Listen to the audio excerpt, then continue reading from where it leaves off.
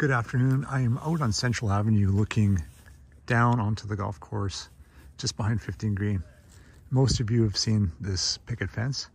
We've got a project coming up in 2 weeks, and that's going to involve replacing some of the damaged sections of the picket fence, including the 6x6s. So 2 6x6s are split. Those will be pulled and replaced. The fence will be replaced where needed, and we'll try to reuse as much of the fence as possible, with the idea that we would extend the fence down our property line. So from our side of the fence, you can see the 6x6 is cracked.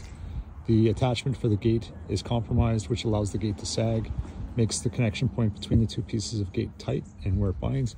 This is a pretty large section of gate, so look at splitting the difference, possibly making the entrance gate a little bigger, the main gate a little smaller, which allows it to carry the load a little easier.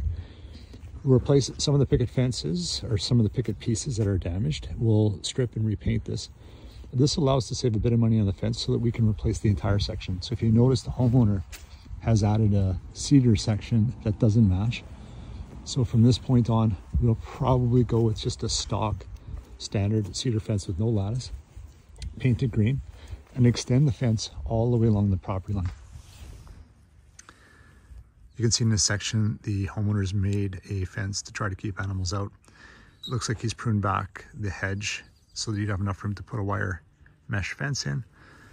So we'll give that another prune, and we'll actually install the fence starting at the brick wall and make it one continuous fence, one continuous style, one continuous color all the way along to this point, and then return back to the picket fence. So this is a project we anticipate starting just before or during the course closure, March 18th. Thank you.